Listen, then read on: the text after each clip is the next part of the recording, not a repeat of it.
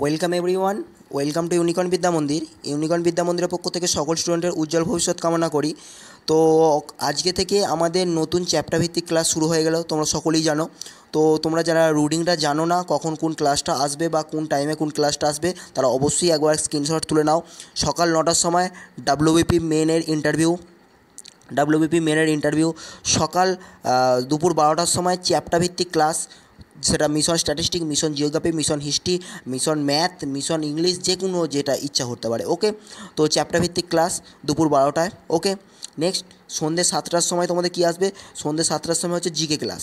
ওকে, সন্ধ্যে 7টার সময় কী হবে তোমাদের? GK class. তাই যারা রুটিনটা জানো না, জিকে বলতে কি জিকে দেখো, তোমরা এই যে আজকে সকাল দুপুর মানে দুপুরবেলা যেটা আজকে তোমরা করছো চ্যাপ্টার ভিত্তিক ক্লাস, তারই জিকে পাবে। ওকে, সেই চ্যাপ্টার থেকে কত রকমের জিকে আসতে পারে এই আইডিয়াটা তোমাদের হয়ে যাবে। তাহলে তোমাদের কী হবে, ওই চ্যাপ্টার থেকে ঘুরিয়ে ফিরিয়ে যতই প্রশ্ন আসুক না কেন, তোমরা সেই অ্যান্সারটা করতে পারবে।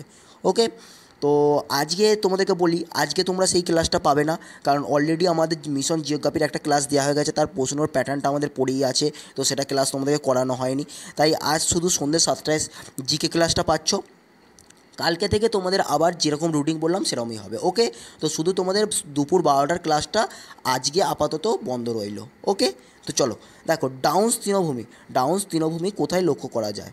এটা যারা ক্লাসটা প্রথম দেখছো, তারা অবশ্যই আমাদের মিশন জিওগ্রাফি করে আসো ক্লাসটা, তারপরে এই অ্যান্সারগুলো করার চেষ্টা করো, তুমি অবশ্যই করতে পারবে। ওকে, তো দেখো, মিশন জিওগ্রাফি ক্লাসটা অবশ্যই করবে, আমি নিচে লিঙ্ক দিয়ে রাখবো, সেই লিঙ্কে ক্লিক করে দেখে নিও। ওকে, ডেসক্রিপশন বক্সে আমি লিঙ্ক দিয়ে রাখবো। আর যারা পিডিএফ নিতে চাও, অবশ্যই টেলিগ্রাম লিঙ্কে জয়েন হয়ে যাও। আমি সমস্ত পিডিএফ, যেমন পুরো স্ট্যাটিস্টিকের পিডিএফ একটা মার্চ করে তোমাদেরকে দিয়ে দেবো। ওকে, তো তাই তোমরা অবশ্যই টেলিগ্রাম লিঙ্কে জয়েন হও। হোয়াটসঅ্যাপে জয়েন হলে আমি কাউকে পিডিএফ সেন্ড করবো না, এই কারণে হোয়াটসঅ্যাপে আমি কিছুদিন ধরে পিডিএফ সেন্ড করে যেটা লক্ষ্য করলাম, আবার কিছুদিন পরে ছেলেরা চাইছে যে স্যার এই পিডিএফটা, তো অত বার পিডিএফ সেন্ড করা যাবে না, এই কারণেই আমারও কিছু প্রবলেম আছে, তোমরা বুঝতে পারছো নিশ্চয়ই। তাই তোমাদেরকে বলবো অবশ্যই টেলিগ্রাম লিঙ্কে জয়েন হও, তবেই পিডিএফ পাবে। ওকে, তো দেখো, ডাউন্স তৃণভূমি কোথায় লক্ষ্য করা যায়?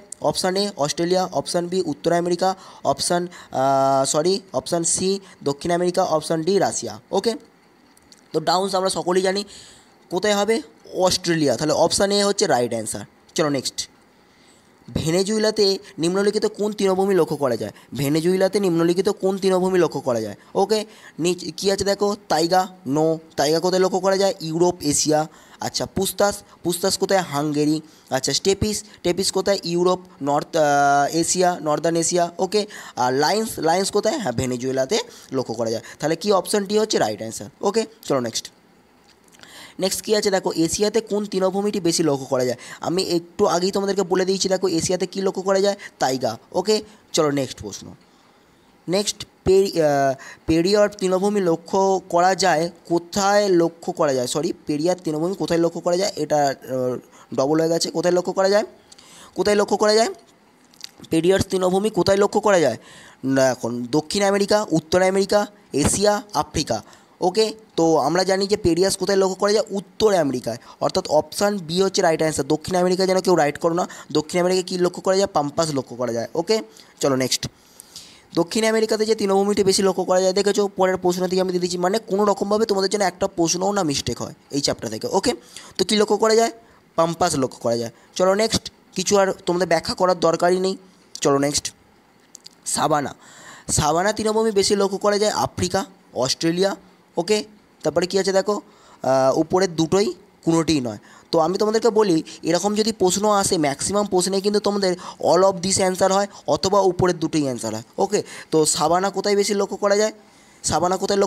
আফ্রিকাতেও লক্ষ্য করা যায়, অস্ট্রেলিয়াতেও অল্প পরিমাণ লক্ষ্য করা যায়। ওকে, তাই অ্যান্সার কী হবে? উপরের দুটোই, অর্থাৎ অপশান সি। চলো নেক্সট, তিস্তা নদীর পূর্বভাগে কী বলা হয়? এই প্রশ্নটা এর সঙ্গে অ্যাড করে দিচ্ছি, এই কারণেই এই প্রশ্নটা তোমাদেরকে আলাদা করে আমি নদী ক্লাসে করাবো, রিভার ড্যাম ক্লাসে আমি তোমাদেরকে করাবো, বাট তার আগে তোমাদেরকে এটা দিয়েছি এই কারণেই তোমাদের এই ক্লাসের সঙ্গেও এটা করে রাখো একবার। ওকে, তো চলো দেখো, তিস্তা নদীর পূর্বভাগকে কী বলা হয়? ইস্ট, অর্থাৎ পূর্বভাগকে কী বলা হয়? ডুয়ার্স। ওকে, অর্থাৎ অপশান এ হচ্ছে রাইট অ্যান্সার। ওকে, চলো নেক্সট, তিস্তা নদীর পশ্চিম ভাগকে কী বলা হয়? ডুয়ার্স তো পূর্বভাগকে বলা হয়। দোয়াব কাকে বলা হয়? দুটি নদীর যে মধ্যবর্তী স্থান মানে তাকে বলা হয় দোয়াব। ওকে, মিলিত যে মধ্যবর্তী স্থান তাকে বলা হয় দোয়াব। আর তরাই কাকে বলা হয়? পশ্চিম ভাগকে, তিস্তা নদীর পশ্চিম ভাগকে তরাই বলা হয়। ওকে, নেক্সট। বিশ্বে সর্বাধিক কী ধরনের বনভূমি দেখা যায়? বিশ্বে সর্বাধিক কী রকমের বনভূমি দেখা যায়? ক্রান্তীয় চিরহরিণ বনভূমি, আচ্ছা চিরহরিণ বনভূমি, পর্ণমোচী বনভূমি, উপরের সবগুলোই। তো আমি তোমাদেরকে একটু আগেই বলেছি যে অল অফ দিস থাকলে ম্যাক্সিমাম ক্ষেত্রে সেটা অ্যান্সার হয়, অথচ এই প্রশ্নের কিন্তু এইটা অ্যান্সার হবে না। তোমরা যে কেউ যেন টিক করো না। ওকে, কী হবে এটা? ক্রান্তীয় পর্ণমোচী বনভূমি, অর্থাৎ পর্ণমোচী বনভূমি দেখতে দেখো ক্রান্তীয় এখানে লেখা উচিত ছিল অপশানে, বাট লেখা নেই। তোমরা লিখে নাও ক্রান্তীয় পর্ণমোচী বনভূমি, অর্থাৎ অপশান সি হচ্ছে রাইট অ্যান্সার। ওকে, চলো নেক্সট। ম্যানগ্রোভ বনভূমি উল্লেখযোগ্য কিছু উদ্ভিদ হলো, ম্যানগ্রোভ বনভূমির উল্লেখযোগ্য কিছু উদ্ভিদ হলো, দেখো একটা উদ্ভিদের এইখানেই নিশ্চয়ই অ্যান্সার হবে অপশান অনুযায়ী। দেবদারু, নো। দেবদারু কোথায় দেখা যায়? অবশ্যই তোমরা কিন্তু আমাকে অ্যান্সার করবে। ম্যাপাল, নো। ফণিমনসা আমরা সকলেই জানি কোথায় দেখা যায়, যে মরুভূমি অঞ্চলে। তাহলে কী রইল? সুন্দরী, সুন্দরী, গেওয়া, গরান, এগুলো ম্যানগ্রোভ বনভূমিতে দেখা যায়। ওকে, চলো নেক্সট প্রশ্ন। নেক্সট দেখো, ভারতবর্ষের সবচেয়ে বেশি পরিমাণে কোন বনভূমি লক্ষ্য করা যায়? ভারতবর্ষে সবচেয়ে বেশি পরিমাণে কোন বনভূমি লক্ষ্য করা যায়? তাহলে দেখো এর রাইট অ্যান্সার কী হবে? অপশান এ, দেখো অপশান এ আর্দ্র পর্ণমোচী অরণ্য, না চিরহরিণ অরণ্য, না চিরহরিণ অরণ্য সারা জীবন মানে সারা বছর আমাদের ভারতবর্ষে দেখা যায় না, মানে সবচেয়ে বেশি দেখা যায় হরিণ অরণ্য। চিরহরিণ অরণ্য বলতে যারা যে গাছে সারা বছরই পাতা থাকে। ওকে, বাট এখানে অপশান অনুযায়ী যে রাইট অ্যান্সার হবে সেটা কি ক্রান্তীয় শুষ্ক পর্ণমোচী অরণ্য, অর্থাৎ অপশান বি হচ্ছে রাইট অ্যান্সার। ওকে, চলো নেক্সট। নেক্সট দেখো, পশ্চিমবঙ্গের মোট বনভূমির শতকরা কত শতাংশ? পশ্চিমবঙ্গের মোট বনভূমির শতকরা কত শতাংশ?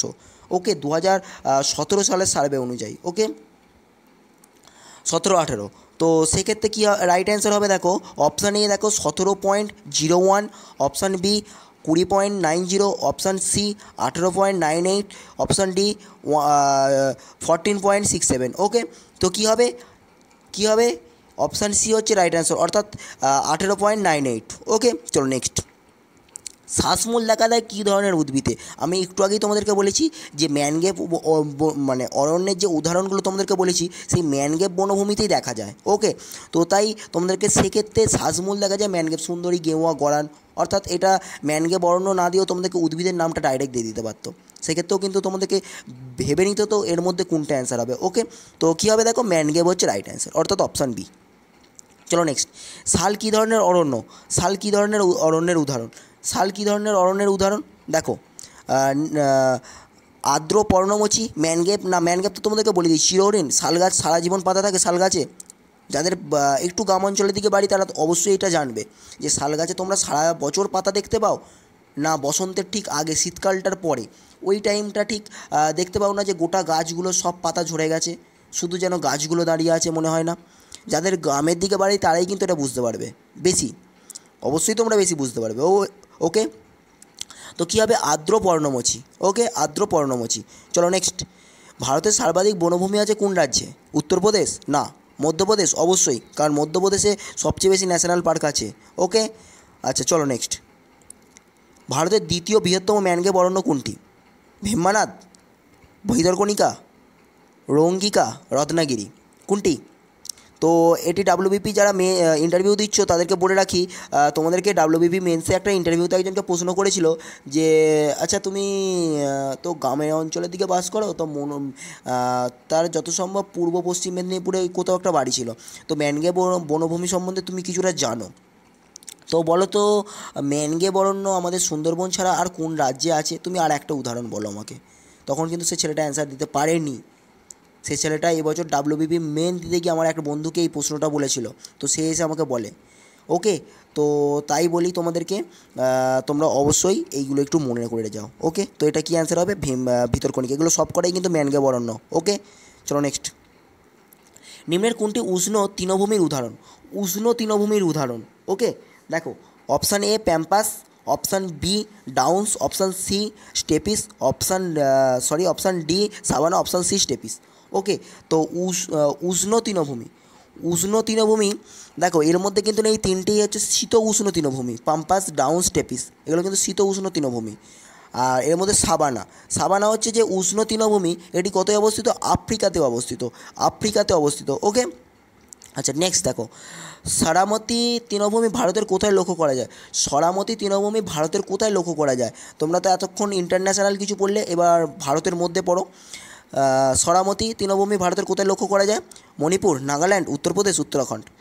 তো মণিপুরে কিন্তু উখরুল বনভূমি লক্ষ্য করা যায়, আর সারামতি কোথায়? নাগাল্যান্ডে, অর্থাৎ অপশান বি হচ্ছে রাইট অ্যান্সার। ওকে, চলো নেক্সট। নিম্নের কোনটি শীত উষ্ণ তৃণভূমি? নিম্নের কোনটি শীত উষ্ণ তৃণভূমি? আমি একটু আগেই তোমাদেরকে বলেছি কি, প্যাম্পাস, ডাউন, স্টেপিস, এই তিনটেই কিন্তু শীত উষ্ণ তৃণভূমি। ওকে, তো উপরে সবকটি হচ্ছে রাইট অ্যান্সার। ওকে, অর্থাৎ অপশান ডি। চলো নেক্সট। নেক্সট দেখো, কানো তৃণভূমি কোথায় লক্ষ্য করা যায়? কানো তৃণভূমি কোথায় লক্ষ্য করা যায়? Indonesia, Sri Lanka, Nigeria, Brazil. তো কানো তৃণভূমি বলেছে, কানো। তো যারা এটা পারবে তাদেরকে বলবো তোমরা কিন্তু তাহলে খুব ভালো স্ট্যান্ডার্ড লেভেলে তোমাদের প্রিপারেশান আছে। ওকে, তো এটার রাইট অ্যান্সার কী হবে? রাইট অ্যান্সার হবে হচ্ছে নাইজেরিয়া। ওকে, অর্থাৎ অপশান সি হচ্ছে রাইট অ্যান্সার, কানো তৃণভূমি লক্ষ্য করা যায়। তো ভিডিওটা আজকে এইখান পর্যন্তই। ভিডিওটা ভালো লাগলে অবশ্যই লাইক করো, চ্যানেলকে সাবস্ক্রাইব করো এবং বন্ধুদের মধ্যে ভিডিওটা শেয়ার করে দাও। Thank you for watching.